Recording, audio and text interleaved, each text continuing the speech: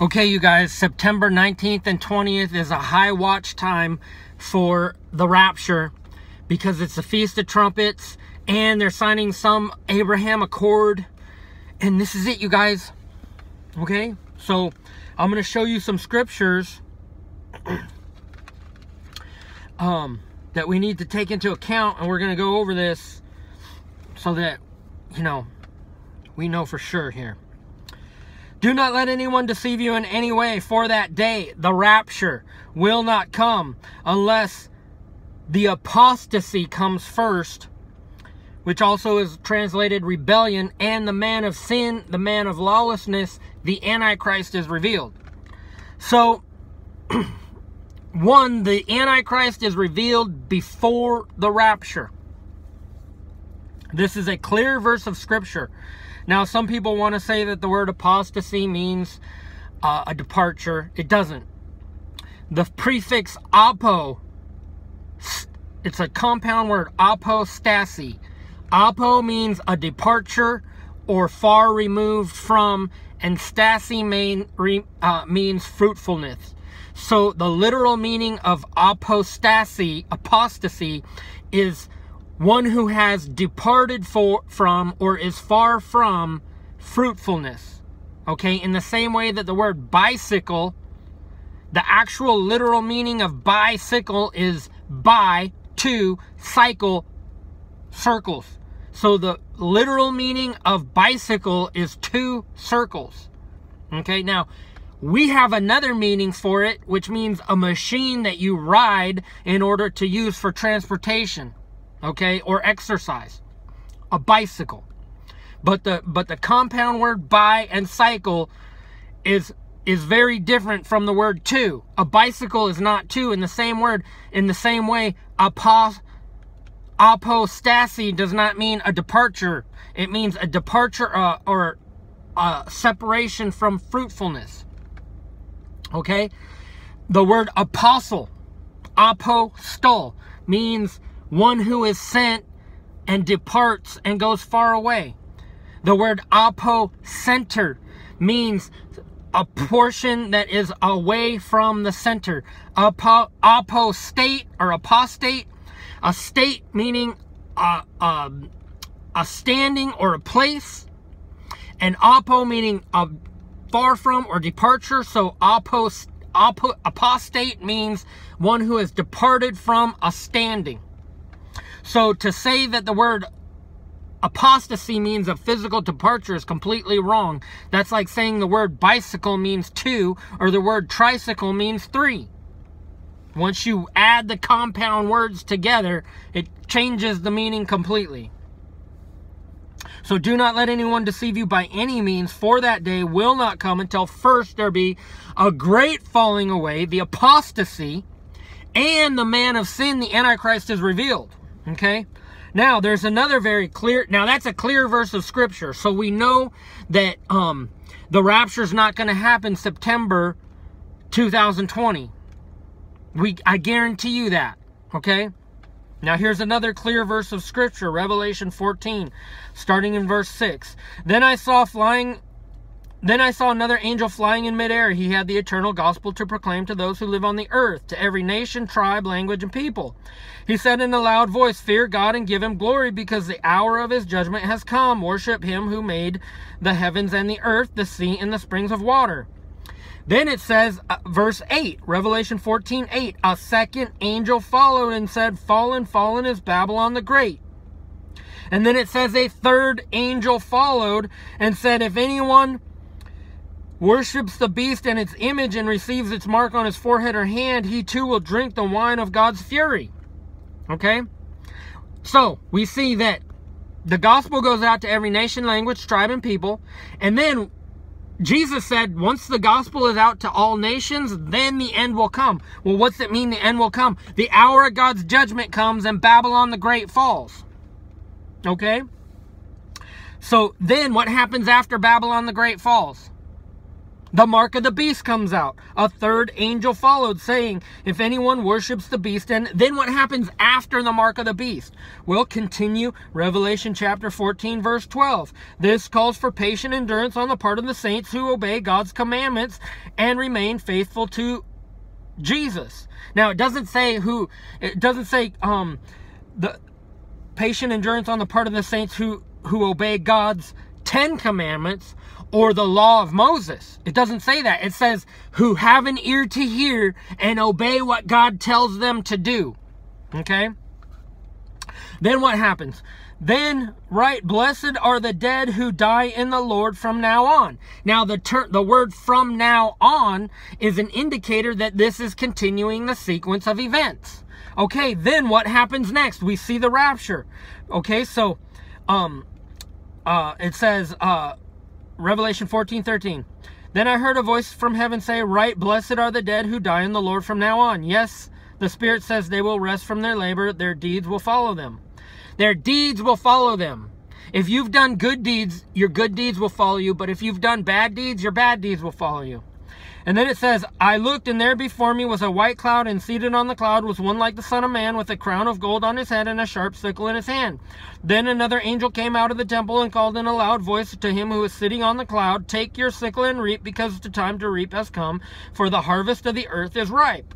He who was seated on the cloud swung his sickle over the earth, and the earth was harvested.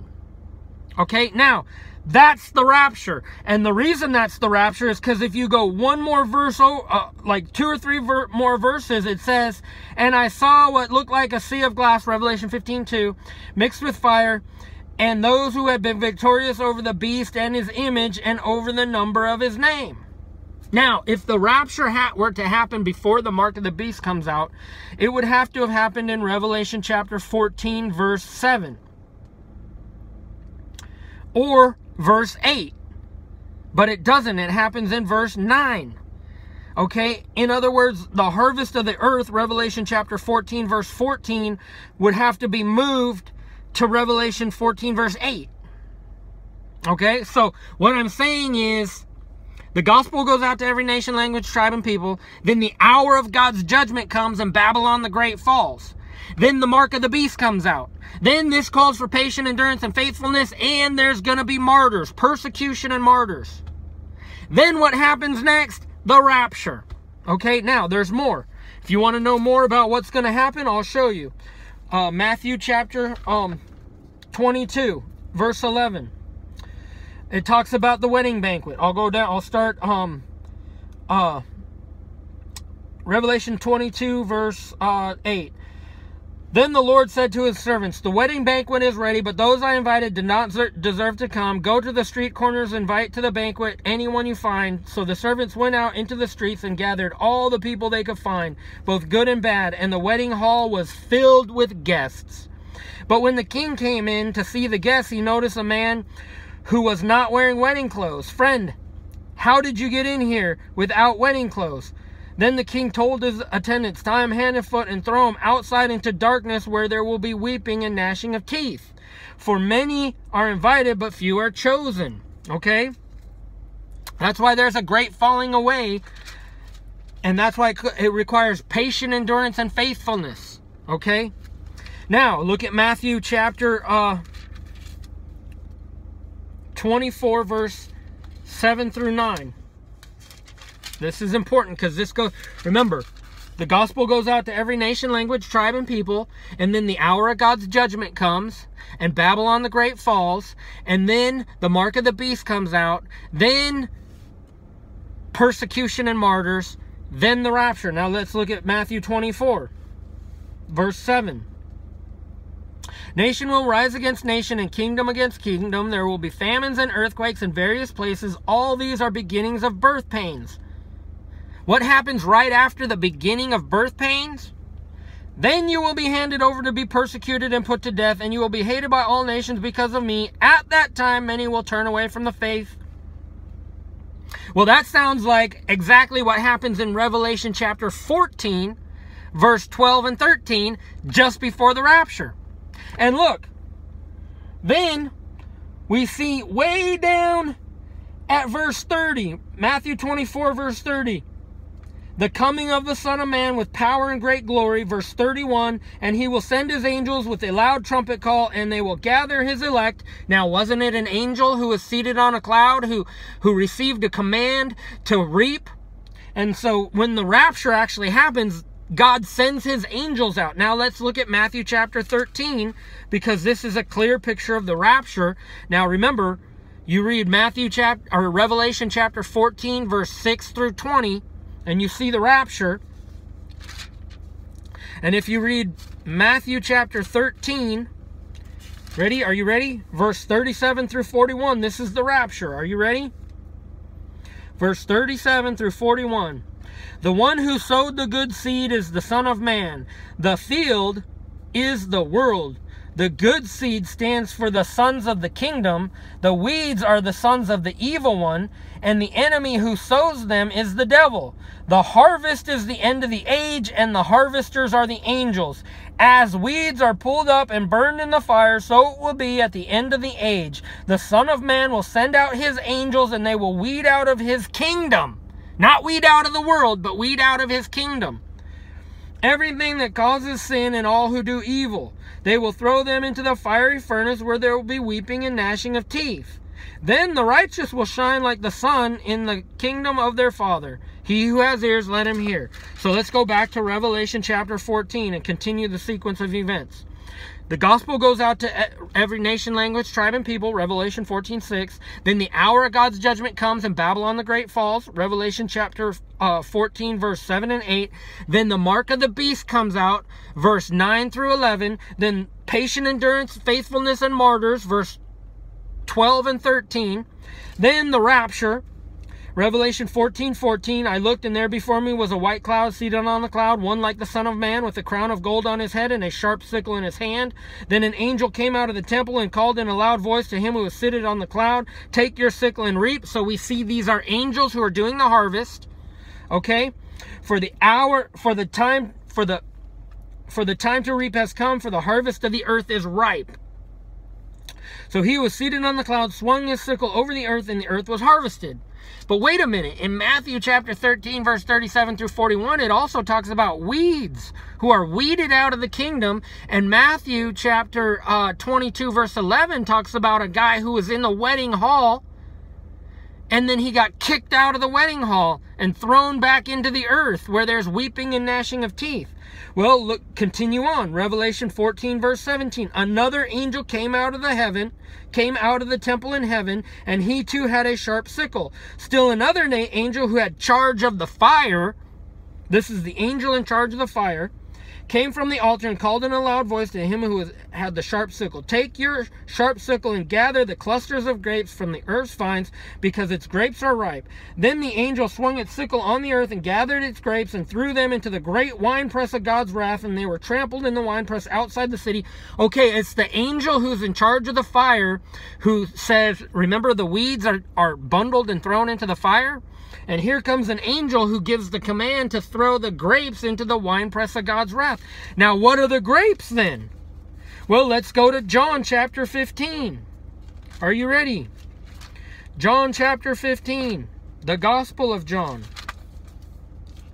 John chapter 14:7, chapter 15:1. I am the true vine, and my Father is the gardener. He cuts off every branch in me that bears no fruit, while every branch that does bear fruit, he prunes so that it will be even more fruitful.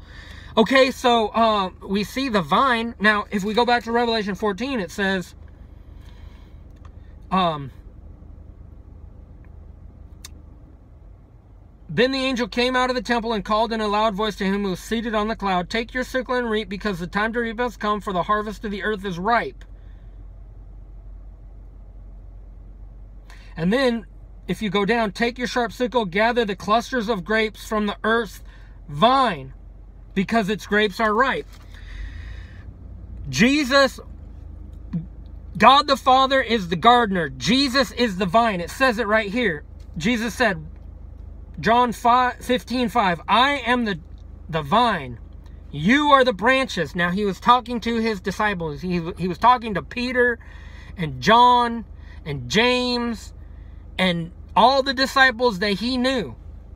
He said, I am the vine, you are the branches. If you remain in me and if a man remains in me and I in him, he will bear much fruit. Apart from me, you can do nothing. If anyone does remain in me, he is like a branch that is, or does not remain in me, he is like a branch that is thrown away, withers.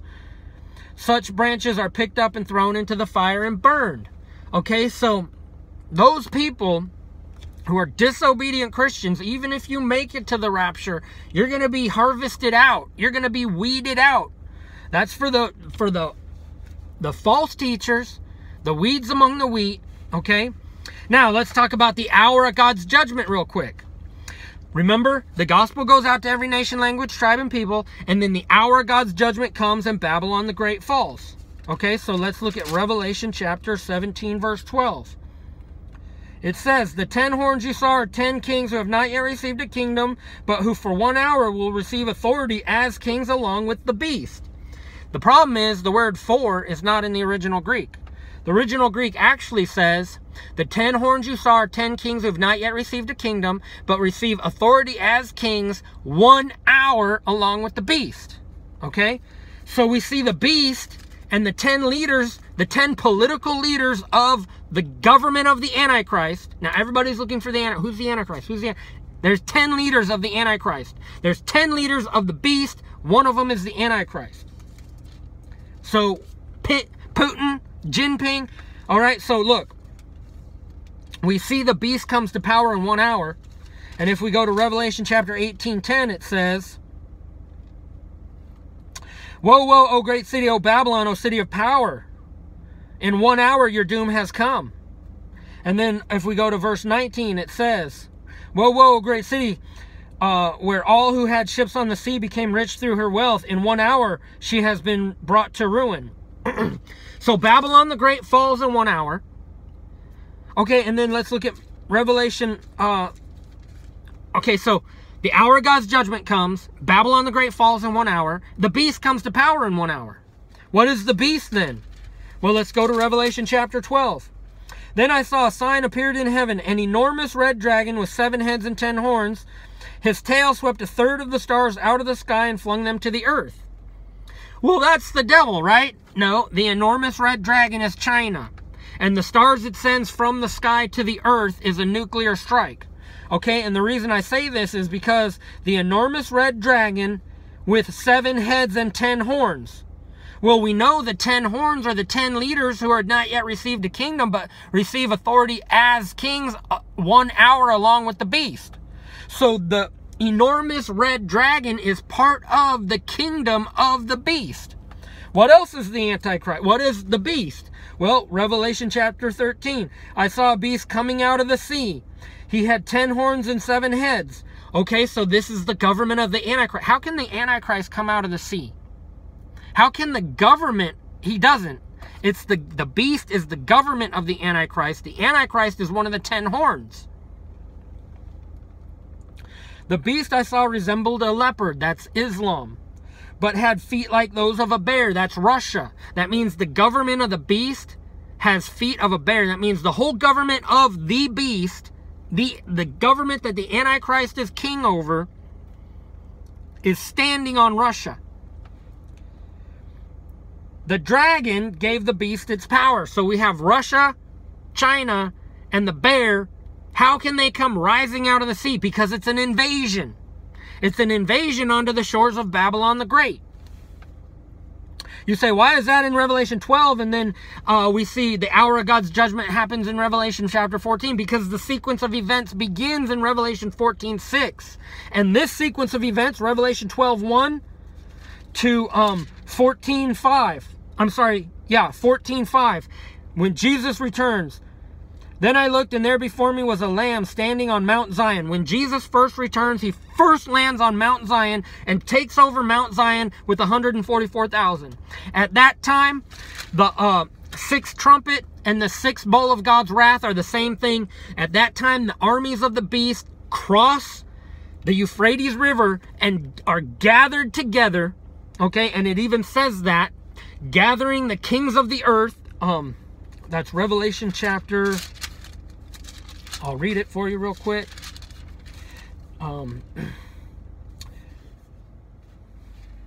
See, there's 16. This is important. You need to get a hold of this. Okay, no, it's Revelation 16. The sixth trumpet is the same event as the sixth bowl of God's wrath. One angel sounds the trumpet, and the other angel pours out the wrath.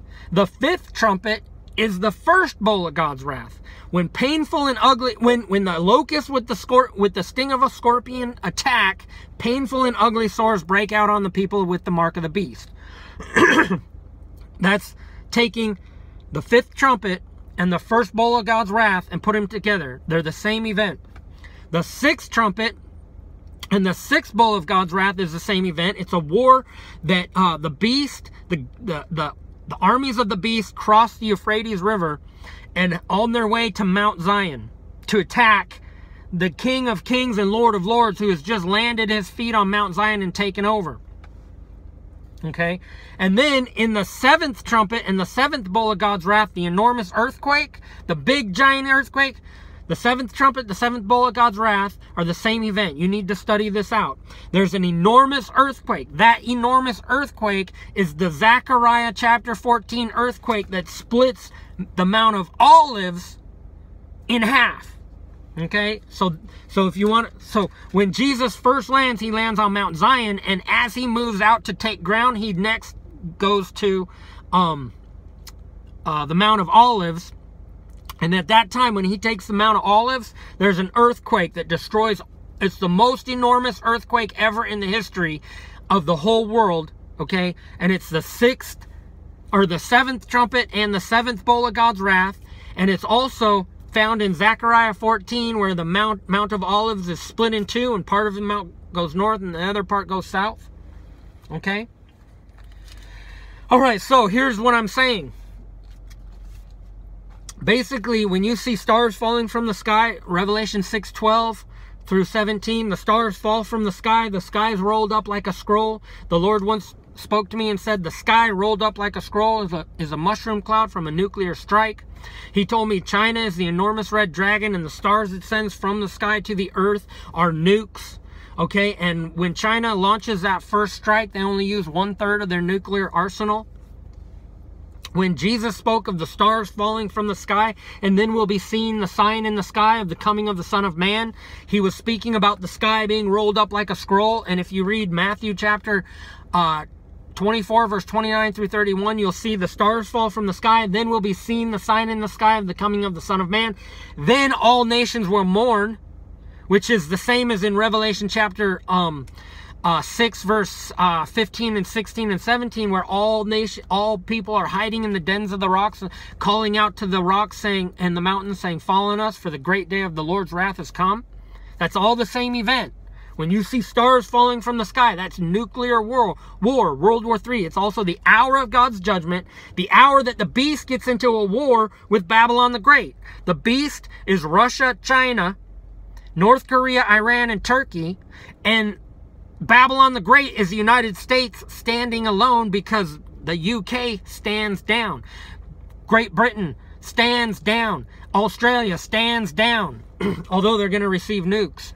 Anyway, so the beast and Babylon the Great get into a war. The beast comes to power. Babylon the Great falls. Okay? And that war lasts 1 hour. It's a nuclear exchange, a nuclear strike. Then the beast comes rising out of the sea. Russia and China invade. Okay? What happens next? Then the mark of the beast comes out. Then patient endurance and faithfulness. Then the number has to be complete of those who are to be put to death for their faith. Then the rapture. Okay? After all the foolish virgins fall away. Now, Matthew 25, the foolish virgins. Jesus said at the end of the age, he was talking about the end of the age, the kingdom of heaven. He didn't say the world. He said the kingdom of heaven will be like 10 virgins. He didn't say the world will be like 10 virgins. He said the kingdom of God will be like 10 virgins. And then it says at midnight, the cry rings out. Now, what's the doomsday clock, midnight? Doomsday. World War III. So at midnight is in Matthew 25, where it says at midnight, That's your nuclear war. When nuclear war happens, when Russia and China get into a nuclear strike with the United States, and you see on the horizon mushroom clouds rising on the horizon, and you realize that's exactly where downtown Dallas is. Or, oh my God, look at that. Oh, ah! Everybody's screaming and pointing on the horizon, and over there, right where downtown Denver is a giant mushroom cloud. And you're going, that's when that's the hour of God's judgment. That's the moment that all the virgins wake up and trim their lamps. And they all realize, oh my God, this is not a pre-tribulation rapture. The hour of God's judgment has come. And when that nuclear strike happens, it lasts literally 1 hour. Okay? So this is the future. This is what the Word of God says. This is why I know that there ain't going to be no rapture until everything comes to pass exactly as is written. So before the rapture, what happens before the rapture? The hour of God's judgment comes. World War III, nuclear war with Russia and China. The beast comes rising out of the sea. The Antichrist is revealed. The mark of the beast comes out. This calls for patient endurance and faithfulness. And then blessed are those who die in the Lord from henceforth. Then the number is complete of those who are to be put to death for their faith. Then the rapture. And when the rapture happens, those who are not faithful to God get cut off and thrown back down to the earth, just like the grapes are thrown into the winepress of God's wrath. Even though they were part of the vine, Jesus said, I am the vine and you are the branches. But the grapes, you fat little grapes, have done nothing but suck out all the nutrients in the vine.